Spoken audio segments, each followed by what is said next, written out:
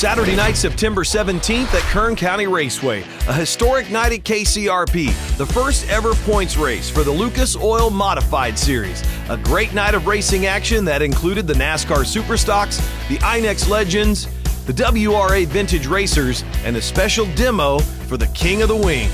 Highlights are up next.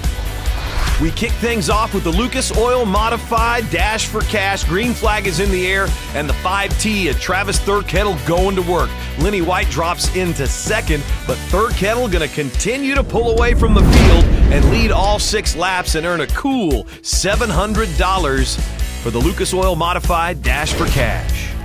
Next up would be the INEX Legends, and the green flag is in the air for their 30-lapper. Out in front early, the 74 of Luis Tyrell. But here comes the green and black number 24 of Ricky Schlick. Schlick to the inside. He's going to take the lead out of turn number 4. Tyrell now back to second. The 24P of Colton Page running third. Tyrell to the inside just a couple of laps later. He'll take over the lead exiting turn number 2. Page still runs in third. Ricky Schlick right there in the middle in second. Now watch this. Down the back straightaway, Schlick with some problems with his braking system. He's got to pull out of the race, and that's going to give the win to the number 74 of Luis Tyrell. Tyrell with his first ever victory at Kern County Raceway in the INEX Legends.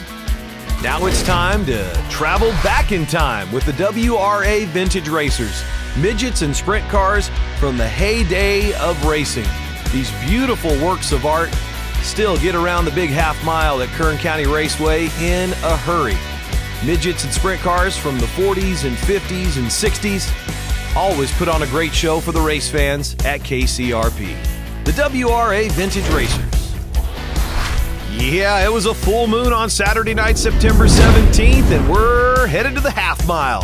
NASCAR Superstocks. Green flag is in the air, and the 22 at Johnny Bedingfield out front early. But check out this battle for second between the Milkman, the number 1 of Perrin Kutstra, and the number 13 of Chris Dalton. Side by side and wheel to wheel out of turn number 2. Dalton moves up into second spot. While that race was going on, Johnny Bedingfield had a mechanical issue, and Chris Dalton takes over the lead on lap number 4 and would lead the final 26 for his 3rd NASCAR Superstock victory of 2016. A little extra treat for you here, race fans. Davey Hamilton Jr. in a winged sprint car on the big half mile here at Kern County Raceway. This is a demo for the 3rd annual George Schneider Classic King of the Wing National Sprint Car Championship Series coming to Kern County Raceway on October 9th.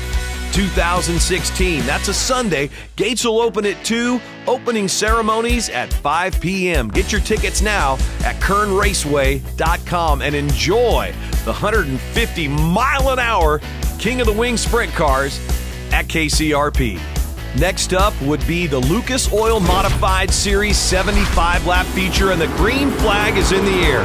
Into turn number 1, 27 Lucas Oil Modifieds through 1 and 2. But out of turn number 2, the 4X of Doug Ham gets up in the gray and slaps the outside wall on the opening lap.